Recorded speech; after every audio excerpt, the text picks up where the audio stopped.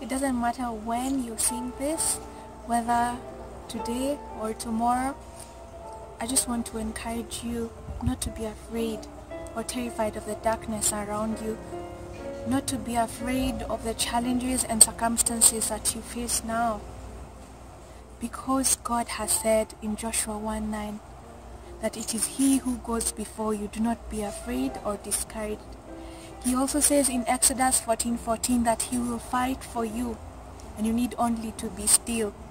He also says in 2 Timothy 1:7 that He did not give us a spirit of fear, but a spirit of power, love, and a sound mind. So be encouraged today.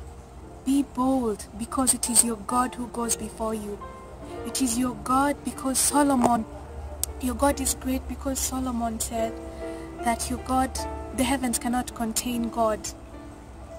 Nothing can contain Him. He has no rival and He has no equal. So be encouraged today. Go in boldness.